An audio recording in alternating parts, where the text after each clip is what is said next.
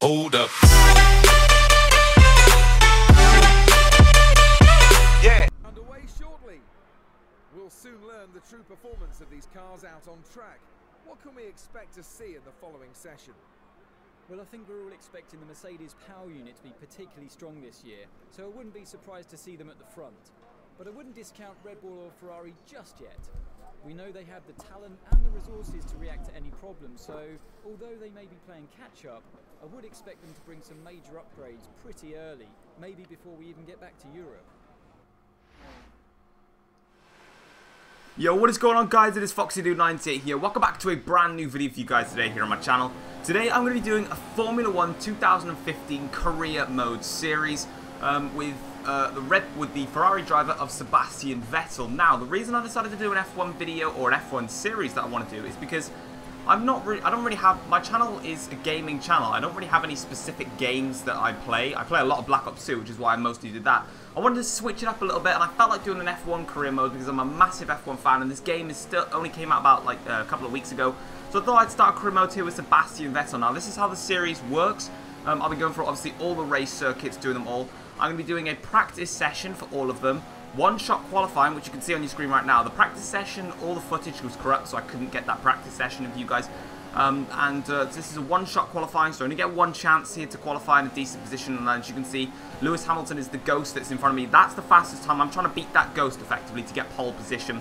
And yeah, we're going to go through the whole thing. So if you wouldn't mind smashing a like on this video for this brand new series, that'd be absolutely awesome. It's not going to be the main focus on my channel, so if you think I'm just going to upload F1, it's not like that. It's probably going to be every 2-3 days that I do this, unless you guys continue to hit the target of 5 likes. If you can hit 5 likes, I will do it more often, but otherwise I will still produce it, just not as often as maybe you think of. But we're coming around the final corner here on our qualifying lap. We make a small mistake here, down to the final corner, but then we get the DRS wide open and pace our way down towards the start-finish line. And as you can see, we beat the ghost of Lewis Hamilton in our one-shot qualifying session, meaning we've done a really good job here. Grab pole position. You can see my main man, Sebastian Vettel, all happy, all seems all good. The Ferrari is on pole position. What a great qualifying performance there by Sebastian Vettel. It's going to put him in a really strong position for the race tomorrow. Well, I think he's going to be difficult to beat from pole. And if he can hold off any challenges in the first few laps, he'll create a gap and be off into the distance.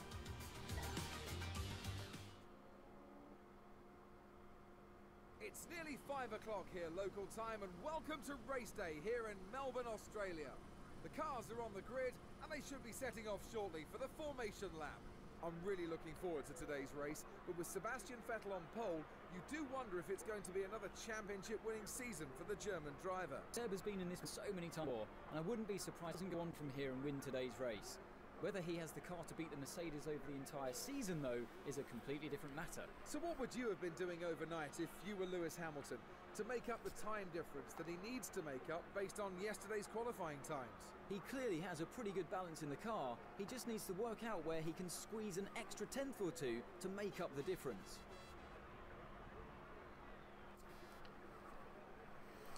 Alright then, guys, so as you can see, it is race day here. Now, how I'm also going to be doing this is I'm going to be playing, we're going to be doing a 25% of all races, but the lights out and away we go here for the first race of the 2015 season. Now, unfortunately, we didn't get a very good start here. Lewis Hamilton alongside us, but luckily we've tried to go around the outside here. Got a better drive going into turn 2, and we take the lead continuing on, and we have led Lewis Hamilton second, Rosberg third. A little bit of traffic going and a bit of collisions going on behind now, but we brake comfortably into turn 3 in the lead of this race, which is exactly what I wanted. I didn't want the Mercedes to pass me because, if you guys don't know, I'm driving for the Ferrari team, which theoretically in real life are probably best to the rest in terms of the teams around Mercedes. So I wanted to make sure that I stayed ahead of them, just in case if they did get in front of me, they would probably build a gap and it'd be difficult to pass them back. But we've managed to keep the lead now, and we're going to continue to follow us along as we head through the first lap here, trying to make sure that we just get everything up to temperature, get the tyres, get the brakes up to temperature.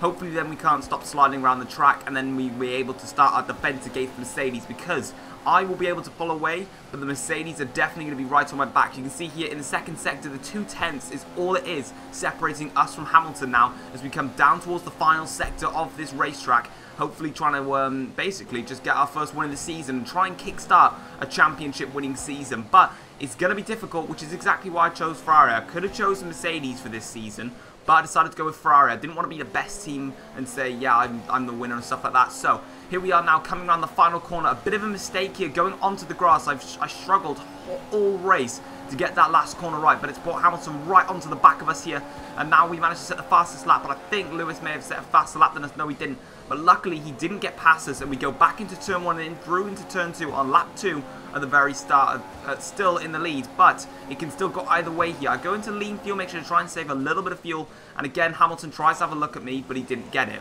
Now we're going to have a look here at Lewis Hamilton's start, because his start was better than mine. So you can see his initial getaway was better than mine, and then as we come into turn 1, he's actually got the inside line, but he gave me the space round the outside, and I managed to get back in front. Now a really cool feature of this Formula 1 game is you can literally go into theatre mode, and like Black Ops 2, and go and view all the drivers' perspectives. So we saw a view of Hamilton's start there because it was much quicker than mine. We're back here on board myself now on lap 2 of this Grand Prix. I am playing on expert difficulty. Now there is an extra difficulty up, which is Legend AI. Now I've raced one race on there and I got destroyed in that race. But if you do want me to change it so it's Legend AI rather than Expert, let me know in the comment section down below, and that'd be absolutely awesome. Because if you want me to do if you want me to do Legend AI, I'll definitely do Legend AI just to make sure that I get what you guys want. And if there's anything you want me to do in terms of Formula 1, maybe the race is longer or so what, but let me know. But unfortunately, Hamilton goes for another move, but it doesn't quite stick. Nico Rosberg now up into second place, and he's now going to be the main man trying to attack us as we head down towards the final sector of this track, making sure that we can continue out in front. But Australia is a track that I do like driving around. It's not a track that I'll always drive around in terms if I'm just doing like single races by myself, but it's a fun track to drive around nevertheless. But this final corner here causes me a lot of issues, and you'll see that in the Grand Prix. It does cause me quite a few issues, but luckily we still are in front of the Mercedes, and the DRS is going to be active soon, which means, as you can see, however, everyone behind me all setting their fastest laps of the race, and I'm not matching their pace, so I do need to pick it up a bit. But here we go now, Rosberg getting very close to the back of our car. He goes for a move around the inside of turn 3, but luckily, again, this is one key thing. I managed to outbrake Nico Rosberg going into turn 3, and that's something I recommend you do. The AIs brake very early sometimes when it comes to this game, especially in between like the second, first, and third gear corners. They'll always brake really early, so you want to brake really late, and then you'll be able to either keep your position or you'll be able to get an overtake done, which will benefit you anyway in the race. But we still managed to keep our place here in front of the Mercedes. Now I just want to quickly say this is only going to be the highlights of the whole race, so if you think this is just me doing the whole race, it's not the whole race, okay? Because otherwise you'll probably get bored of me and want to slap me in the face. So this is just the highlights of the Grand Prix and basically the best part. So some videos are going to be quite long, maybe 20 minutes plus. Some videos may only be like 15 minutes. It depends on how much stuff goes on in the race. But anyway, here also the other assist that I've got that is assists. You can see I've got the dynamic racing line, which is this thing now coming into the final corner. You can see the red and green lines. They're for corners only, just to give me the right lines into the corners. Apart from that, nothing else is going on either way. But now we come down to the main start-finish straight. Rosberg really closing in on us this time. Now the DRS is going to be activated. Now if you don't know what DRS is, it's something called, its nickname is Rosberg tries to go around the inside here. Again, take that outside line and outbrake Rosberg. Now the DRS is a drag reduction system. There's a flap on the rear wing of the cars which will open, and that gives you basically very little downforce, and it gives you an increased top speed, and it's basically a button which you can use to overtake the other driver that's in front of you. However, you have to be within 1 second in the DRS detection range to actually activate it. So then when you get to the activation zone, you will hear a beep in the ear of your car as a driver. You don't hear it in the actual game. You'll just get a notification. You'll just come in the bottom right where my gears and ratio and all that stuff is in speed. It'll give you a beep in your ear. You activate the DRS and it gives you the chance to overtake. Now that's actually been enabled. You can only enable it after 3 laps. We've now gone past 3 laps. We're on lap 4. So this is where it's going to start to get difficult now. I've managed to hold off the Mercedes through this first period of the lap, but I haven't managed to build the crucial 1 second gap that I need to stop them from getting what's basically the overtake button. I'm going to call it the overtake button just because it's easier. I'm just going to call it, actually, I'm just going to say DRS, the actual thing, but basically, if you're still a bit unsure, it's the overtake button, put it that way. But anyway, coming now down towards the final corner, now Mercedes are both in the detection zone, and will both get DRS down this straight as we turn into the corner now. This is where it's going to get difficult. I need to use every little speed I've got, because both Mercedes are going to have this DRS, and they're going to try and have a go at me. Now, as we come down, you can see Rosberg there with the flap open on his rear wing, but he doesn't quite get close enough. Now, that's one thing that's crucial.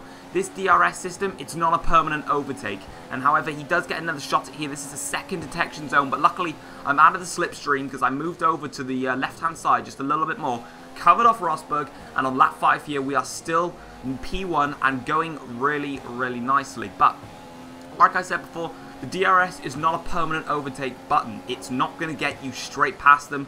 It depends on how close you are to the driver. If you're literally a full 1 second back, you're not going to get the overtake done, depending on how fast the car is or how slow the car is that's in front of you. But luckily for me, I'm in a Ferrari, which is a competitive team, a very competitive car as well. So hopefully we can try and continue our pace onwards. But a lot happened at the start of this race. A lot happened in the whole race, to be honest, which was a good thing. So it's not really just skipping cutting out loads of things. So a lot did really happen, and it was a really fun race really good race to be a part of. Now, if something happens as well, guys, in terms of, say, if I span out, or if I did anything like that, there is a button that allows me to do flashbacks, which can get me back to a point where it doesn't happen. That's all banned. This is literally a whole race. Whatever happens, happens. So if I spin, that's tough luck. If my engine blows up or something like that, that's tough luck. Whatever happens in this race. But now, we're going to be on board with Nico Rosberg this time as he gets DRS down the straight again. He's going to get past me here this time. But, again, he brakes a little early, takes the inside line, and I go back on him. Now, at this point, I actually looked back to see if Rosberg was there. I went wide, back on board with Lewis Hamilton. Rosberg gets the DRS here. It's going to go around the outside of me. I brake way too early. Hamilton then gets a chance to go around the outside of me. I make sure that he can't do that. And then, as you can see, back on board with myself, Hamilton and I are battling it out. Hamilton, however, gives me a little bit space around the inside. I've got the inside line going into turn 5, and I've kept the position. However, crucially, Nico Rosberg's now ahead of me, and that's not what I wanted. I wanted to stay in front of both Mercedes, but I was actually, while she was on board with Nico Rosberg for the maneuver, I was actually looking backwards, looking at my rear wing to see if Rosberg was there, and I paid no attention to the corner. That cost me dearly, and now I'm behind Rosberg, and now I need to catch him up. But a lot's going to start happening now. As you can see, there's a lot of smoke in front of me. That's coming from Nico Rosberg's engine. Nico Rosberg's engine at this point actually exploded. You can see that I'm in front, but that actually caught me out going into the corner. I go onto the gravel trap. Me and Hamilton collide, and I actually spin, and I'm now losing places. I reverse the car back outwards and try and get myself back onto the racetrack. But after going down behind Nico Rosberg and then going back ahead of Rosberg, we're going to ride on board with Hamilton here. The smoke comes in. It actually affects me, and it's his rear tyre that hits my front tyre, and then that's going to cause me to have the damage. But it's now dropped me all the way down into 9th place. Like I said, if there's a spin or an accident like this happens, that's tough luck. I now need to fight my way back through the field. Rosberg is out of the race, though. If you don't see it up there, it says P9 out of 19. Rosberg retired with an engine failure. I'm now going to go try and go around the inside of Max Verstappen here, trying to make some places back up. But Verstappen does very well in defending his position against me. And as you can see, then I get DRS, a slide here, and I make contact with the barriers. Luckily, no damage was taken from that. And we continue to keep the DRS, though, because we were still in the 1 second range. More disaster, though. We've lost more time to Verstappen, and we need to try and gain it or back up. We skip ahead, though, to lap 7 at the end of the lap here. I called my pit stop in a lot earlier, so I think I was meant to go in a lap later, but I decided to try and get the undercut here. And now, as you can see, we're going to be making our way into the pit stop from a beautiful theatre angle and see if my Ferrari mechanics can get the job done here. The medium compound tyres go on, which are the slower set of tyres, but they are more durable. But however, there's a lot of cars coming through the pit lane. That's held me up, and that's lost me even more time. So despite crashing into the barriers in the final corner, making contact with Hamilton and spinning, we've now got to deal with this issue. But anyway, we continue ourselves back on track here, and Felipe Massa is the car in front of me. We're down to 14th place, which is horrible. We're not going to be scoring any points. To get any points, guys, if you are unaware of the F1 rules, you need to finish in the top 10 to get yourself points. The winner gets 25 points, and it goes all the way downwards. I'll show you the points table at the end of every Grand Prix and the Drivers' Championship, so you can see how the point system works here. But we've managed to get ourselves right up with Felipe Massa, just taking right the inside line. He gave us way too much space here, and I cut him off, and we have taken ourselves past Felipe Massa. Next up is Felipe Nasser. How confusing is that? Massa, Nasser. Anyway, now we have caught up to Felipe Nasser, and we're going to go and try and get a move on him now, right around the inside of the penultimate corner here. A great move from Sebastian Vettel as we try and build on trying to either salvage as many points as we possibly can. We're still 12th and we're not getting any points at the moment. However, the second set of drivers are coming into the pits now. That's going to give us the opportunity to go back out in front. We're up to 7th place now. And Max Verstappen there was in front of me. Remember, he was in front of me before the pit stops. My tyres are obviously up to temperature. Max's are cooling down all the time. He needs to get his tyres up to temperature. And I managed to make the move on Verstappen. Going up into 6th place here now. And starting to make our fight back up the field after our contact with Lewis Hamilton. And also contact with the barrier. But we catch up now to Romain Grosjean here on lap 9 of the Grand Prix with Daniel Ricciardo just in front of him. And again, my special outbraking manoeuvres that I always do. And I go right round the inside of Grosjean into the penultimate corner once again. He still tries to fight with me, so I give him a little bit of the outside, give him the inside line into the final corner to make sure that he could possibly do it. Otherwise, if we had contact again, it would literally just ruin the whole race for me. But we set the fastest lap of the race here. Now, this is the part of the race where I felt so comfortable. I was really, really quick on these tyres. I felt happy. I wasn't happy on the option tyres, which I used at the start of the race, which were the yellow marked soft tyres. And now we try and make a move. Ambitious on Daniel Ricciardo. Small contact made. I lifted off the throttle to give Ricciardo the place back because unfairly I did hit into Ricciardo. So I gave him the position back here. Followed him round through turn 5 now. I'm getting the slipstream run with Ricciardo. Ricciardo's a slower car than mine in the Red Bull. Inside line into turn 6. Beautifully done. And that's what we wanted here on lap 10. Next up in front of me is Kimi Räikkönen, who is 7 seconds ahead of me. That's a lot to close in 5 laps, but I was feeling really comfortable on these tyres. I changed it up to rich fuel mixture, which basically which burns through my fuel a lot more, but gives me a lot more pace. But we cut all the way to lap 14. I've been closing throughout this whole race, and as you can see now, Bottas is in front of me. Räikkönen managed to get the job done on Bottas. He managed to get the pass on him. And the Williams tends to be a little bit slower than the Ferrari in some specific circuits. Now this was my opportunity to catch up on Bottas and get the move done. So we're currently on lap 14. I've got the end of this lap, and I've also got next lap. But I get a superb drive coming out of turn 12 and turn 13. I think it's turn 12 and turn 13. If it's not, that's embarrassing. And we managed to go around the inside of Valtteri Bottas, make another great overtake from the inside of Bottas. I turned to have a little look if he was fully behind me or if I needed to give him some space. Finally, you can see in front of me is Kimi Räikkönen, but my engineer is telling me that my fuel is low. I try and go for a risky late brake maneuver, but Räikkönen was too far in front of me, and we're going to have to follow him around. And we've only got this lap now. This is lap 15. This is the only chance I'm going to get now to get past Räikkönen and get this job done. So if I want to get this maneuver finished, I need to do it now. Otherwise, I'm not going to do it. But Bottas has another go at me. Luckily, though, again, I outbraked him around the outside. He braked a little early, and now it's my chase to get Kimi Räikkönen, because at this race, despite making contact with Hamilton and dropping all the way down to 14th after the pit stops, I could be able to fight myself all the way back up to 2nd, which would be a great result. Unfortunately, I've got no chance of winning this race. Hamilton, as you can see probably on your screens right now from the mini-map in the bottom left, he's just way too far in front for me. He's not in a range where I can possibly try and attack him. Unless he has an engine problem like his teammate Rosberg did, I'm probably going to have no chance whatsoever in catching him. My best shot is 2nd place, but at the moment, I'm on the podium, which is a good thing. As long as I can get onto the podium, it'd be great. But with Räikkönen being so close in front of me, I really wanted to try and get past him. So we're coming up now, coming towards the final sector now of this race here. We get another beautiful drive through turns 12 and 13. Again, I love that corner so much. Räikkönen didn't get such a good drive. Again, I'm going to use the slipstream on Kimi Räikkönen, going around the inside of Kimi Räikkönen, getting the job done. However, Räikkönen stays with me. You might be able to see him there. I turn back. I give him space around the outside, but going into the penultimate corner, I am now in front of Kimi Räikkönen. And that's going to settle it for what's going to be an eventful Australian Grand Prix. We started on pole, bit of contact with Hamilton, lost it on the barriers, but we managed to take 2nd place here. And that's going to wrap it up for the end of the first race. Sebastian Vettel, 2nd place in the race. And yeah. So there we are, guys. We are on the podium now. Sitting there in second place, Lewis Hamilton with the victory, and Kimi Raikkonen grabbing himself second place. I was pretty impressed with the result I did. I thought I wouldn't even be able to make it onto the podium. I thought the 7-second gap to Bottas was pretty extreme, but we did it and we passed Raikkonen as well, and we flow the champagne around, and Hamilton will lead the championship going into the next race, which is in Malaysia, and I'm going to let the commentators now speak their little bit like they tend to do.